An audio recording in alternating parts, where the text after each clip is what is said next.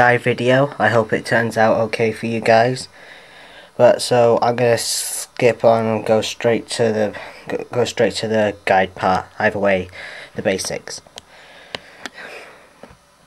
You need lots of max repels. I'm running out, so I'm gonna have to go to the Pokemon League soon to get more money for max repels. And yes, as usual, the Poke Radar. Best to have it on register, so you can always use it right away. Never go onto your bike while you're in a chain link, by the way. That breaks your chain link instantly. Trust me, I've had it in loads of bad spots. But in either case, about the chaining now. Yes, it's like those areas, like the middle spot where you are, just the grass just on the outline of you. That's like number one. I'll give up a picture for the bit. And like second area, say like 1, 2, 3, 1, 2, 1, 2, like all the way around. Then another layer just around it for number 2 patch areas. I'll just use the radar. You see, there's patch 1, 2 and 3. I didn't see patch 4. I'll start my radar. But in either case, you saw them. You saw their types.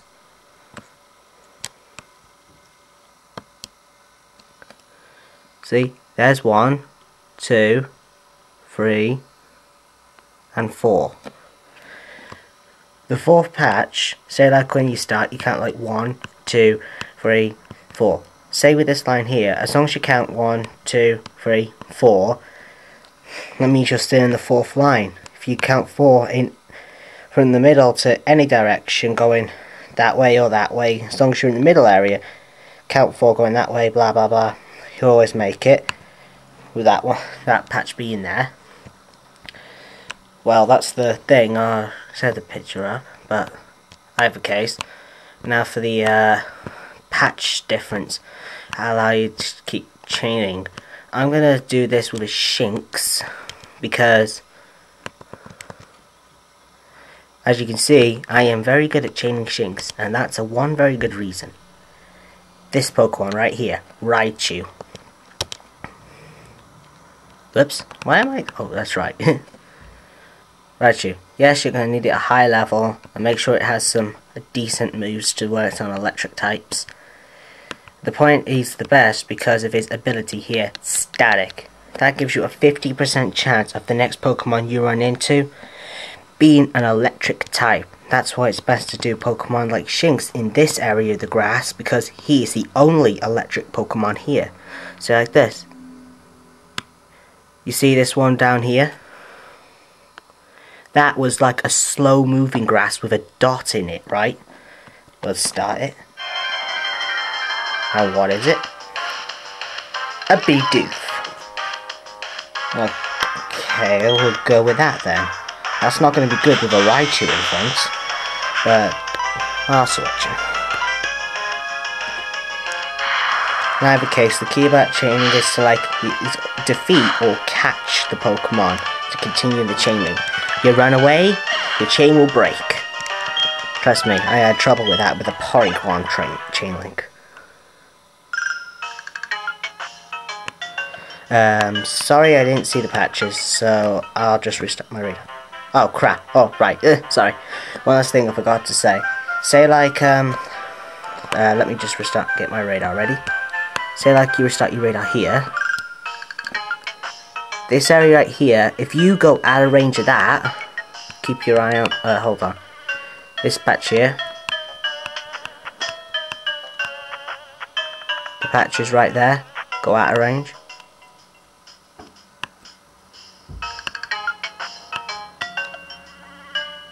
Okay, I'm still in the chain. Oh well, stuff it. Sorry, I just can't see patches that well through my cam. Okay, then take the sparkly patch for instance. Sparklies, I always use them, especially on Shinxes. Sparkly patches are more likely to bring out odd Pokemon. More or less, any Pokemon. So I find them easier. And they're a lot easier to spot as well. To start off your chain link, yes, you find your Pokemon you want to chain and that. but it doesn't matter where you start. You saw there? No sparkly patches. But where you start in a chain link does not matter. Oops! And there's a perfect example about the bike. Sorry about that. I hate myself. Can't believe that happened. Okay, I gotta restart my radar. I'm sorry about this, guys. See, here's another sparkly patch. The Raichu in front, and that makes Kricketune. Darn! I hate chaining at the night time with these Pokemon around. Fine, Kricketune will do. Blah blah blah. But either case, it doesn't matter where you start your chain link. As long as the patches are the right types, like fast moving patches with like no dot in the middle or with a dot, slow ones without or with, as long as you keep going in the same type of grass in the fourth area, you're more likely to succeed, as you saw it with me with those. See, 4 sparkly patches. That one down there. 1, 2, 3, 4. This one here is bound to be a Kricketune, and to make the chances a bit higher, I'm not having a static Pokemon in front. You know what? I'm going to use my new Porygon, even though he's weak.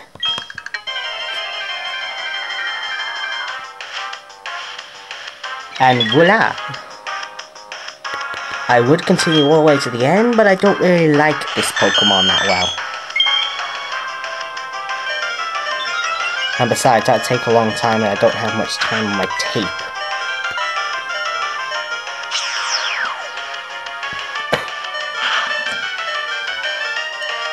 I'll go through what I said and that'll be the end of the video.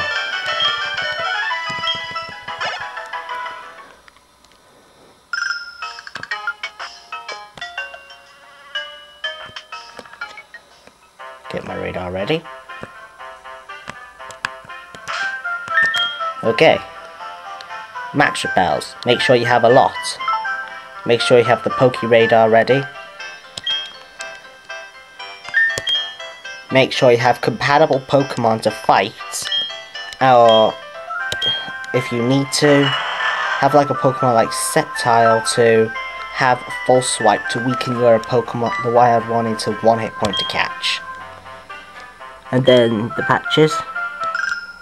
Find a patch like this one right here, not a sparkly patch. It was a fast moving patch with a dot in the middle. I always seem to go for them. I made to a 9 on Eevees today. I need those shinies. Oh yeah, one last thing about when going into the patches. Yes, as it says, it doesn't matter which patch you start off with or where it is. Well, it's when your chain has started. When your chain has started... God, I hope this isn't going wrong. Then it matters. Make sure your patch you're going for, if it's the right type, but it's next to a wall, or an edge, or, say, like... If it's in the 4th area, make sure it's not against a wall, an edge, or another patch. Well, another patch. God, I hate resetting this radar.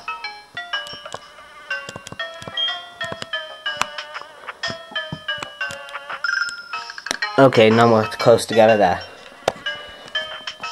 But in either case, I've told you guys all I really know, to tell you the truth. Sorry I'm not more helpful. Sick people out. Because I've said the basics and I've said them hopefully in easier terms than other people do. The picture will pop up after this. Goodbye.